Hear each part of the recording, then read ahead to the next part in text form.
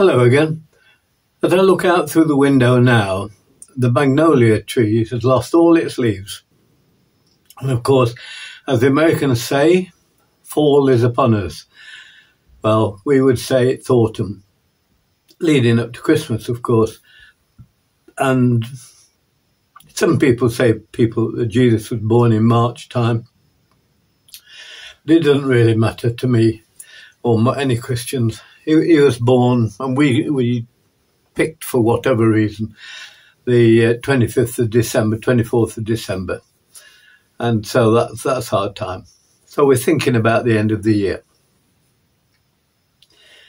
And of course, we were born into a material world. And that's a world which had a beginning and an end and has seasons, and we're in that season. And of course, the universe, the world has a beginning and an end, and so do we.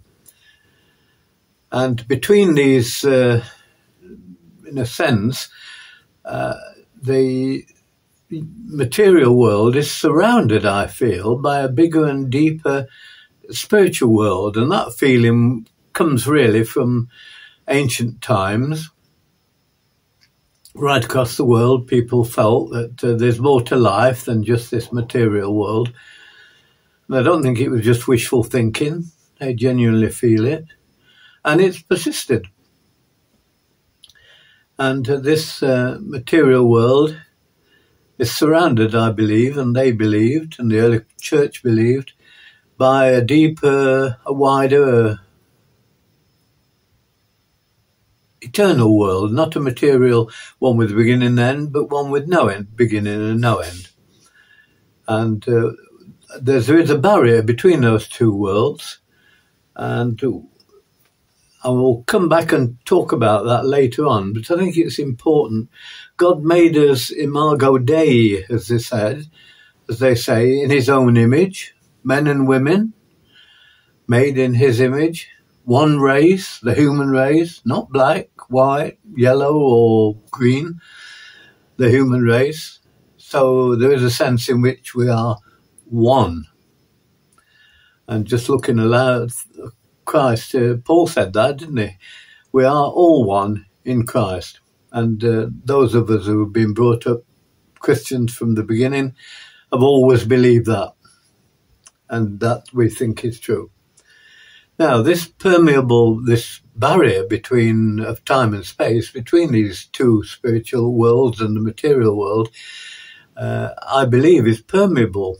And that's evidenced by, as the Creed says, I believe in the Holy Spirit, who proceeds from the Father and the Son, the Holy Spirit, the giver of life, who proceeds from the Father and the Son, and with the Father and Son is worshipped and glorified, and has spoken through the prophets.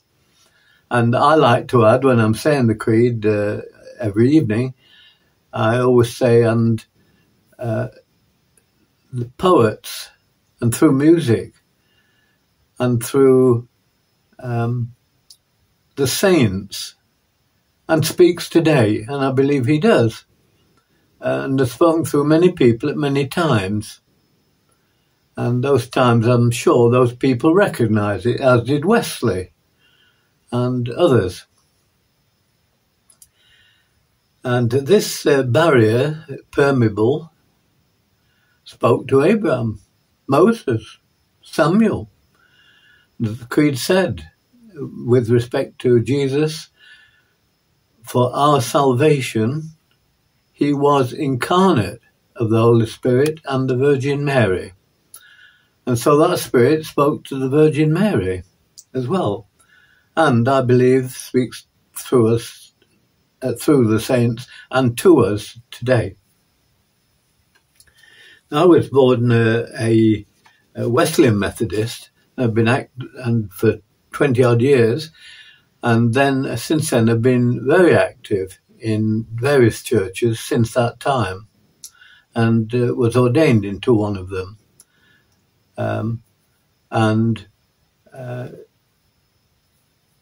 Done my best to try and understand life. I've tried to but haven't succeeded in living with God all my life. Regret that some things, many things really, but that's part of growing up, I suppose, and maturing, and something to understand more and more of God's purpose for us, because we were made in his image for a purpose. A few weeks ago, I had an operation on my left foot. Still got the effects of that, still got that high-tech boot on. And it happened about 6 years or so when one of our animals stood on it. And for 6 years, it's been on and off in pain. For some years, it seemed to heal itself and do right. But then this last year or so, it's become increasingly painful and made walking difficult. And so I had an operation on it, and the surgeon inserted a pin, titanium pin, and some sort of plate across, which will restrict the foot a little bit, but hopefully no more pain will. But this operation took a couple of hours, and sure enough, I woke up just as the anaesthetist said I would, and with this boot on, in bed with my boot on. And it all went well. That was on a Saturday, and then on the Sunday, I had the night there, and then on the Sunday, I was released, and the wife came and picked me up and took me home. And I have to sleep with the boot on, well, keep it on permanently for a few more weeks. And on the Tuesday, we've all got our own thresholds of pain, haven't we? And on the Tuesday, it was Saturday, Sunday, Monday, Tuesday, I felt, well, I don't need to take the paracetamol anymore, because quite frankly, the pain was no more than it was in the months before the operation. So I thought, well, I lived with it then, I can live with it now. And I don't really want to take tablets unless I have to. And so I stopped taking them. And that was all right for a day. And then I think it was the next day, all right during the day. And at night, suddenly the pain went up quite a lot, a great deal. And I thought, I don't want to take any codeine because that's got side effects that I didn't want. They had told me I could do that. That's stronger than paracetamol, evidently, but it's not quite so good for you. And so I didn't want to take that. And so I went to bed with this increased pain. And I started my prayers again, as I always do, with the Gloria. That's glory be to God, and to the Son and to the Holy Spirit. And then I recited the Creed, and then the Our Father, and then I talked to one of the saints that I'd chosen, because I believe in the communion of saints. There are good people, men and women, who have gone before, and we can read about them. And I'd read about this particular one, fairly recent, an Englishman, Cardinal Newman, Bishop of Oxford, I think, at one time, and who had become a Catholic. And he'd written the Grammar of Assent, I think, which was a very, very detailed, you would call it pedantic, explanation of the mental steps he took to convert from Anglicanism to Catholicism. And very, very hard, very hard read. Anyway, I read that and I felt I understood a bit about him. And so I've been talking to him, chatting to him every night in prayer. Now, I talk to him as I'm talking to you now. So I use the same language, the same words. And I've asked him to help illuminate my mind and to help me to better understand what is needed to become holy, because that's the purpose for which we were created, to become holy, so that we could dwell with God. Because He's purity itself, love itself. It's not an attribute or a characteristic of Him. He is love. He is being. He is truth. So we got to change ourselves before we can meet God. Not change Him, change ourselves. And so I talked to this saint, and during it, I said to him, I wonder, is it possible for me to ask you to take this additional pain that I've got? And just like that, really. And I said, I'll keep the pain I had, but could you please relieve me of this other, the additional? It really was debilitating. As people who've got more pain than I, the threshold is, we've all got a different threshold, haven't we? But I don't think I'm anything special in that respect. And, you know, instantaneously, it was as if a division had opened up between the old pain on the one hand and the additional pain on the other. And something just came down. It wasn't a knife, actually it was sharp, but something came down slowly and just divided it. The pain went. The additional pain went, leaving me with the other. And it's not come back, but it just went. And I wasn't surprised because I didn't expect it to go. I wasn't astonished. I wasn't anything. It just went.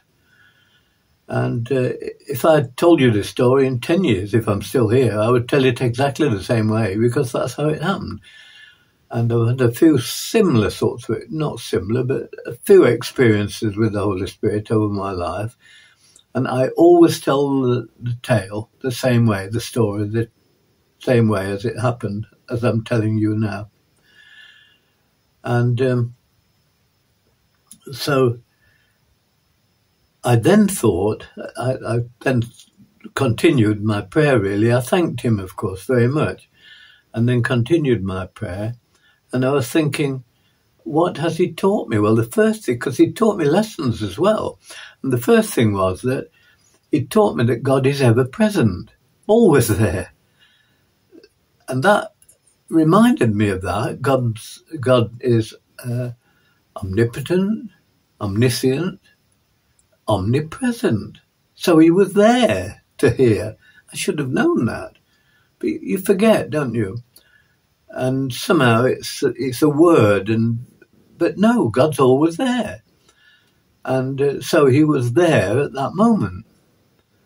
And the other thing I realized then, that Jesus spoke a truth, didn't he? When he said, cast thy burden upon the Lord, and he shall, or come unto me all ye that are heavy laden. And he took the burden. And I could almost feel that pain going into the saint. Or whether it went into Jesus, I don't know. But it had gone. And so that was another lesson that I learned there. So I learned a few lessons there. And I really do better understand that phrase, cast thy burden upon the Lord. I think that's the Psalm 55, actually. And he shall sustain thee. Because the music and the words of Elijah from Mendelssohn's oratorio, Elijah, runs through my mind. Cast thy burden upon the Lord, and he shall sustain thee.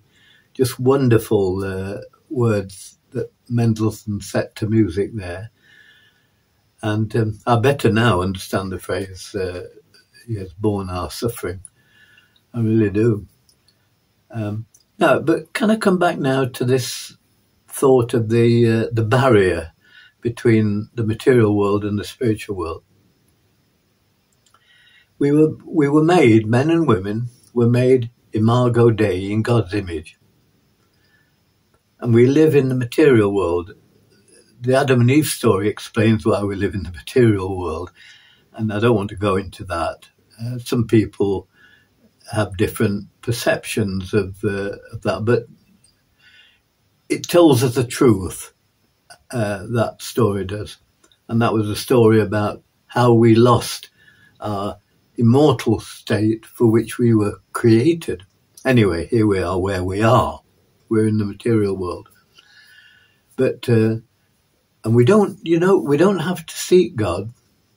We spent a life looking for God. We're wasting the time because he's here. He's ever present with us. He's within us.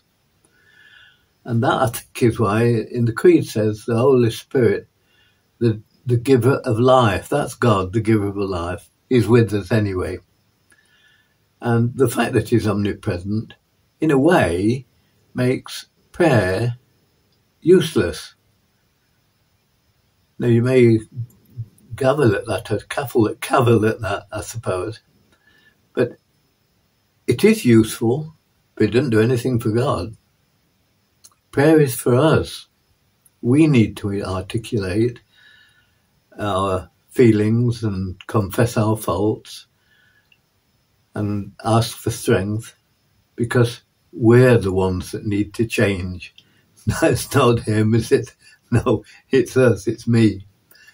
That's why prayer is useful for me, not for God. He knows everything anyway. But having made us in his image, but we're in the material world, and we can get close to that barrier. We know it's permeable because the Holy Spirit's spoken through it and acted through it. And you go to the scriptures for more and more evidence of that. And I think I mentioned, didn't I? I think the Holy Spirit, in the Creed says, speaks through the prophets, and I believe through music as well, and through the saints, and through literature and poetry, and speaks through prayer, and speaks through you and me from time to time. And when that happens, we remember. And brings us back to the imago Dei. Here we are in this material world, and we can look at the world through the eyes of God because we were made in his image. And when we do that, what do we see? We see a beautiful world. We can see all sorts of things. We can be cynical. We can be naive. Or we can take a rational, logical view, but a rational, logical view in which we don't just take logic to an illogical conclusion, as often happens, but we let the spirit that works within us balance what we look. So Galileo, for example, looked at through his telescope and saw the glory of God. He didn't just see stars and mathematical patterns or solar patterns. He saw work. It was the evidence of God. Just as most anyway, of the early scientists did. By the time we get to Jeremy Bentham, things are starting to get a bit cynical, I think. But Haydn was able to start his lovely work, The Creation, wasn't it? The heavens are telling the glory of God and the wonders of his grace. Wonderful. Anyway, we can look at the world through God's eyes, and people could look at God through our image, as we can look at God through other people's image. So we all know good men and women, don't we? And we say, I see something of God. I learn something of God from them. From the saints as well, of course. And I often think, what do they learn from looking at me? And not what I would like them to be seeing. But that's the changes that must come and I must make, because I have free will. And most of my life I've tried to live it, making the right decisions, but sometimes I've made dreadful decisions. But because we are in his image, because we understand this barrier that he can get through and dwells, the Holy Spirit, I'm guessing, dwells this side of the barrier most of the time, because it's always available. And I think that prayer is a moment when we are open to God and he can come through that barrier.